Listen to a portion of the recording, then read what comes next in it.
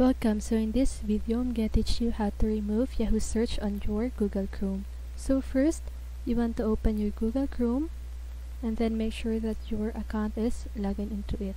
Okay?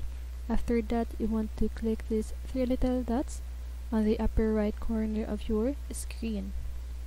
And then you want to click Settings, and as you can see here on the left side, there's a search engine. So you want to click on that, and then if you want to check all of your search engine options, you want to click this arrow. Then there you have it. You can see all of your search engine options. So if you want to delete Yahoo, just keep on watching.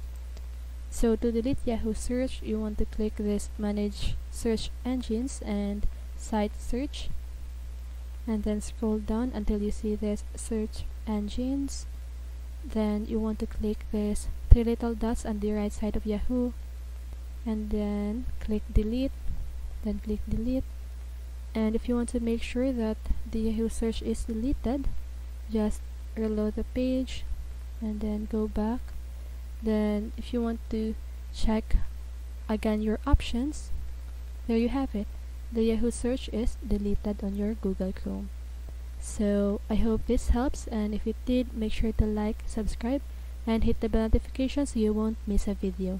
See you on the next one, and have a great day.